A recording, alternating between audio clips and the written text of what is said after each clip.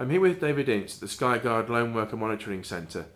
David, you come into the industry and this is now post BS 8484 and obviously the new standards for the sector. How are you hoping to make a difference with SkyGuard? Well, I think the most important thing is that 8484 is a start. You know, what we've created as a business here is a business that actually is trying to make a difference. What I'm not interested in is just meeting a standard. You know, I think it's been a really good job of the industry to get to a standard level and to actually move to that particular environment. What I'm really keen about now is how we take it to people in the street.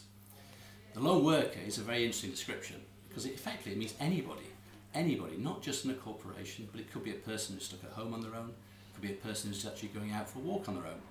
And I'm quite keen that we actually can offer something from a technology base that actually gives more help and protection to those type of people and that type of environment. It's really interesting in this world at the moment, as far as I'm concerned, as I'm new to this industry, it's just how little technology is used to protect people when it's something that's really quite critical to them. What I really feel we need to be able to do is to offer ourselves as a service, a full service, that we can actually help and enhance what the police can provide.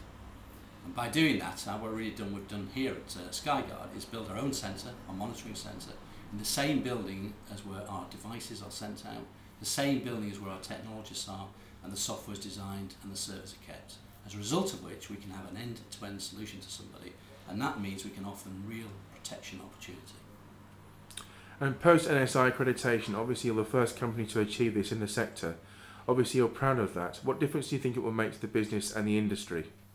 Well, I think the accreditation means that it actually starts to make the industry start to be real to people.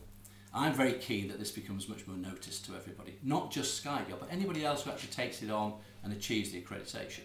Because the industry needs standards that actually people have to apply to and actually have to work towards. Like any new business area, this is a fragmented industry. And fragmented industries need to be pulled together with a code of conduct that allows people to have a right expectation about what service they're going to receive. And that's what I think is quite critical going forward, following the NSI inspection. Thank you very much, David. My pleasure.